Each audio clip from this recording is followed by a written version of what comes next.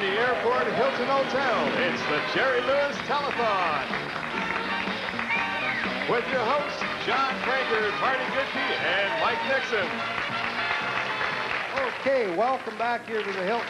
Keep those phones ringing. We don't mind talking over ring-a-ling-a-ling-a-ling because that's beautiful music to the kids out there that are really counting on you to help us.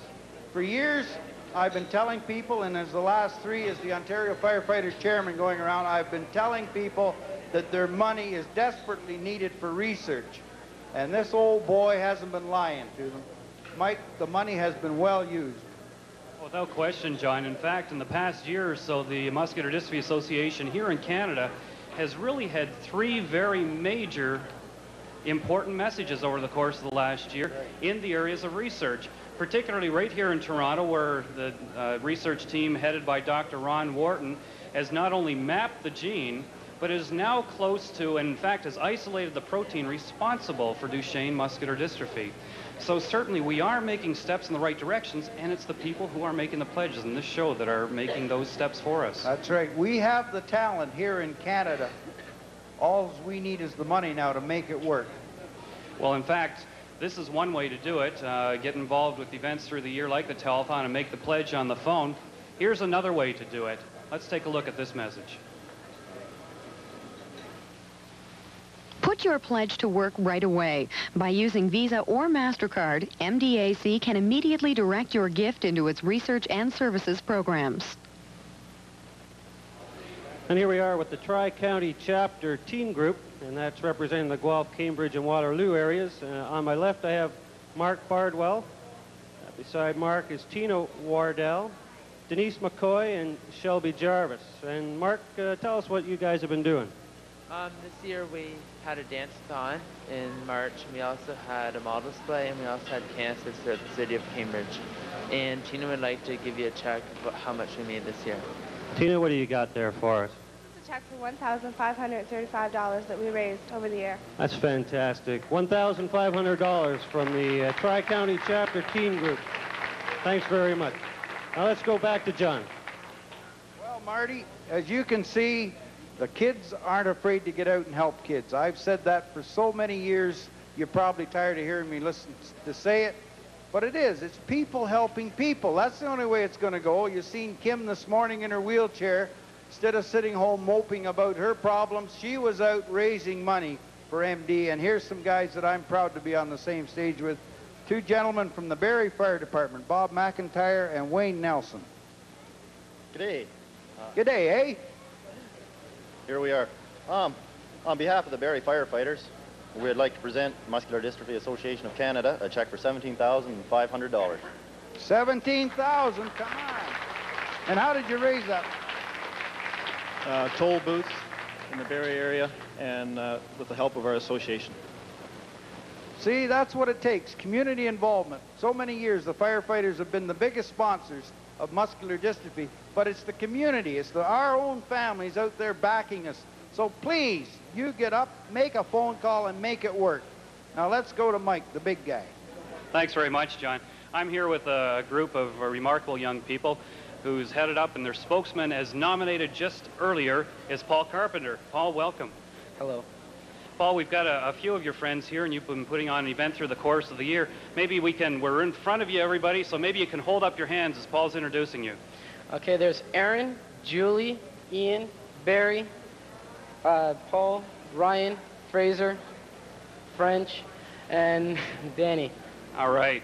Now, in the past month or so, you've the bunch of you over a few days have been putting together a little special event here in town. Maybe you could tell me what's happened. Okay, we sold hamburgers, hot dogs, tacos, pops, and chips, and through donations, we raised a lot of money. And that money, now you told me earlier, let's take the surprise. How much is it up now, Paul? $1,560. Outstanding. Way to go, folks. And that's really what it's all about. It's the kids that are out there. It's the special events happening this weekend that have happened over the course of the summer. It's you that's making it happen. Fellas, ladies, thank you very much. Let's go over to another hot dog. Marty Goodkey?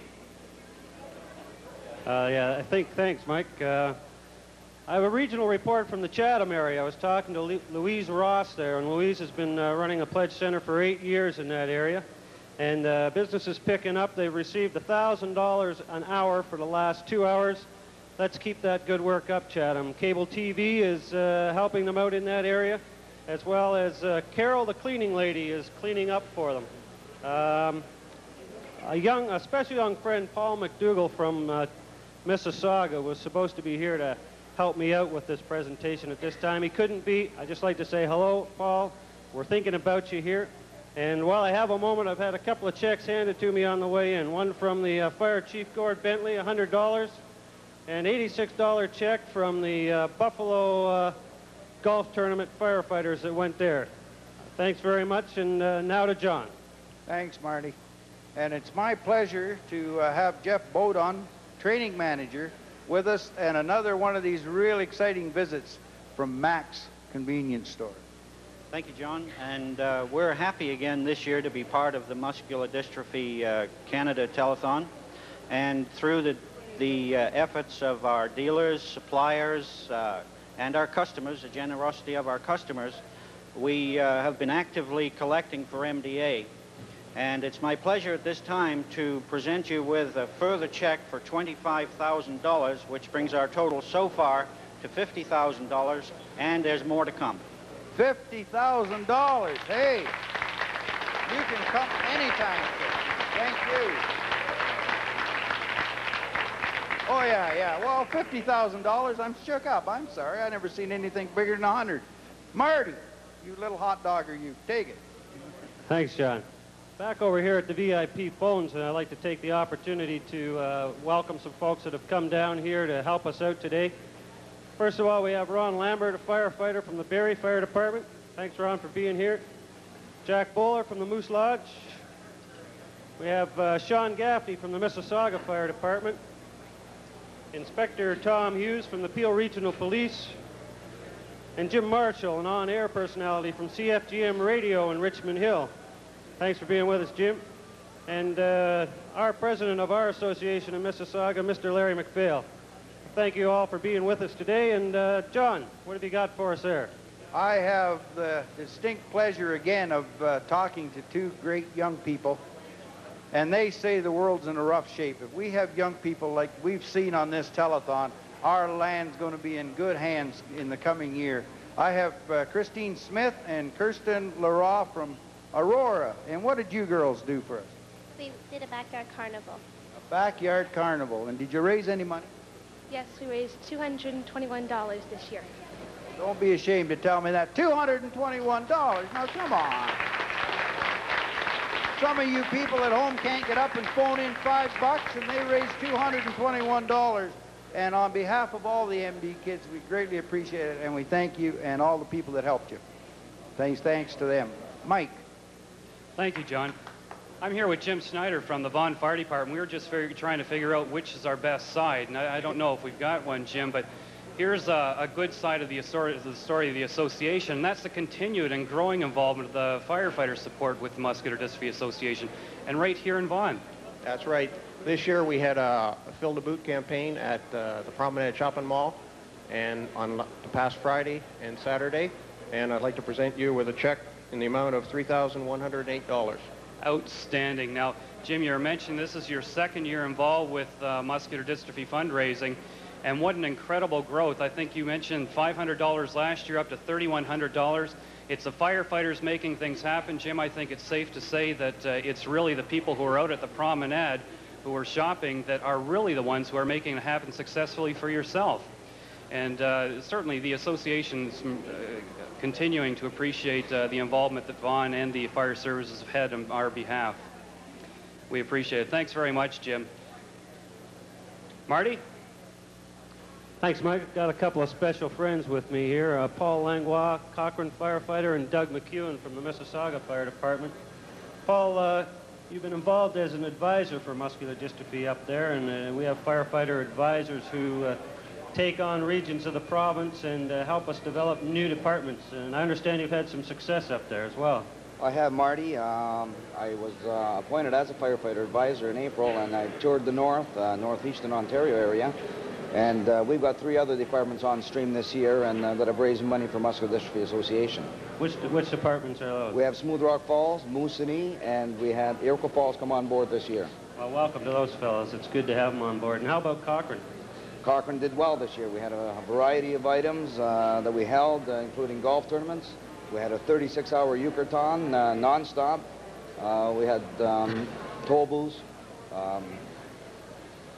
skidoo draws, everything. You've done an excellent job up there. We compliment you, Paul. And Doug McEwen was the representative representing the 13th District of the International Association of Firefighters in Las Vegas last year. Doug, maybe you can tell us about that a little bit. I'd love to, Marty. It gave me a great honor to be selected to represent the Canadian firefighters from the eastern provinces.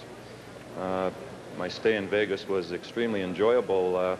It gave me an opportunity to exchange ideas with our United States counterparts.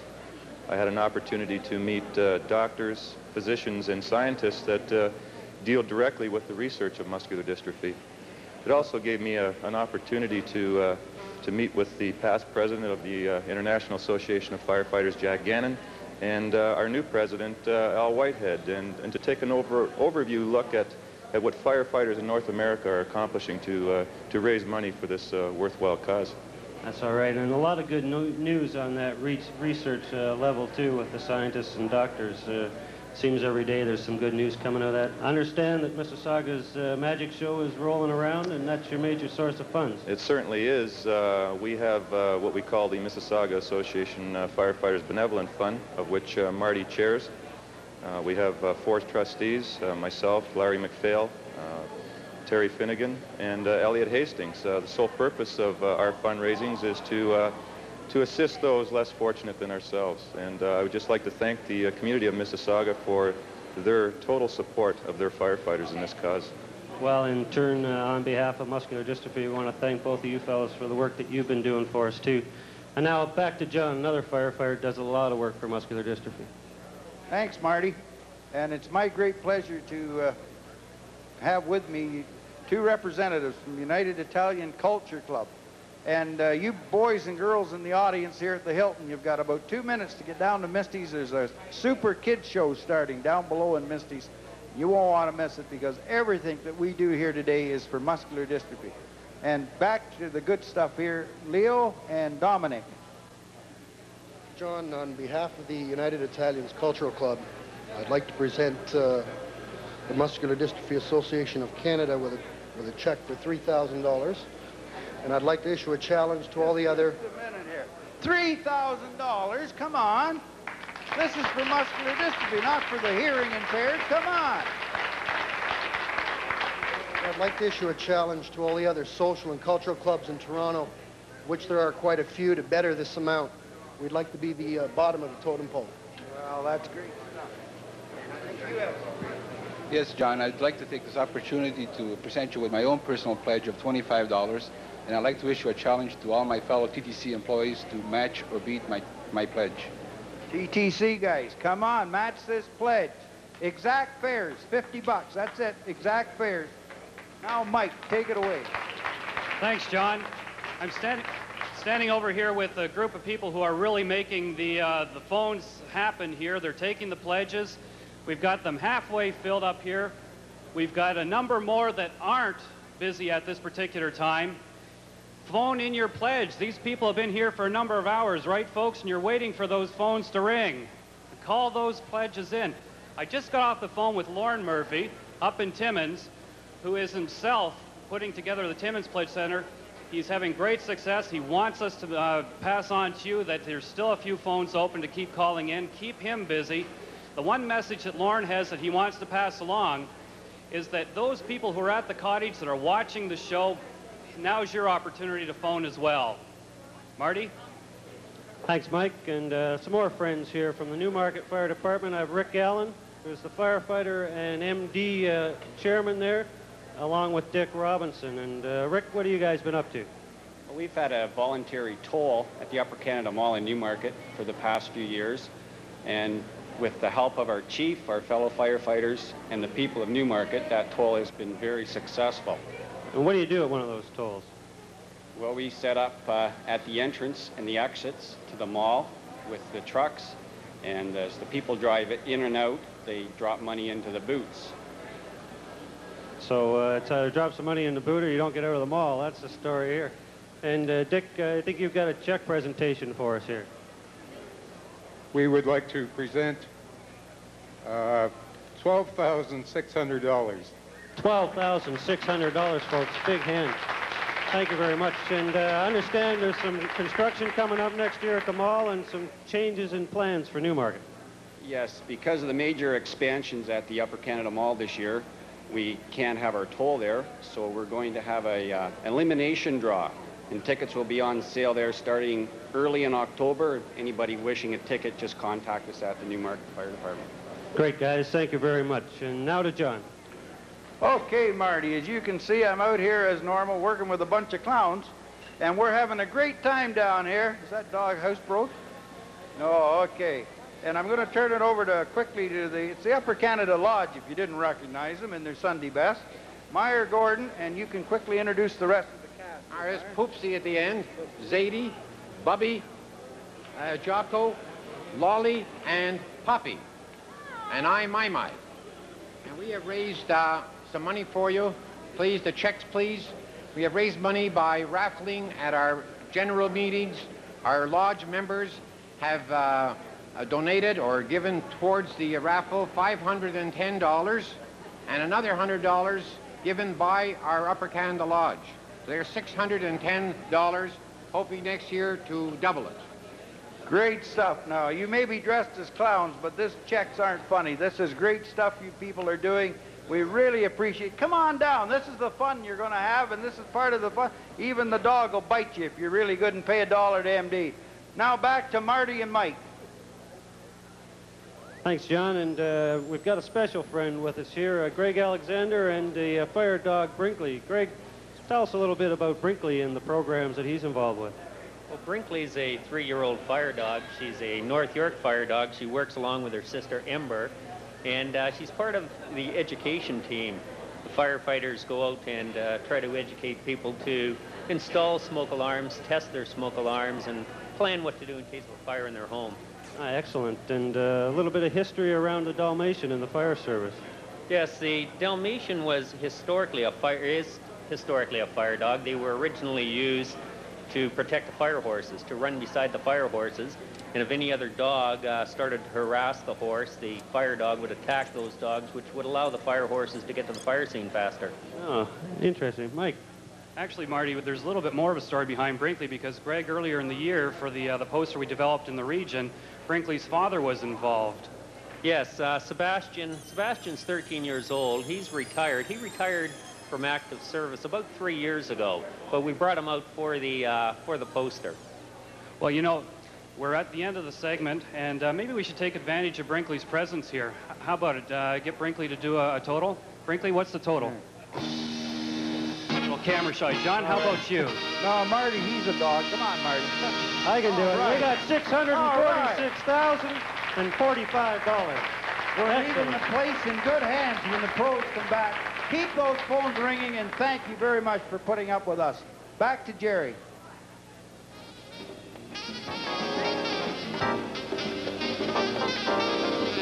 Wouldn't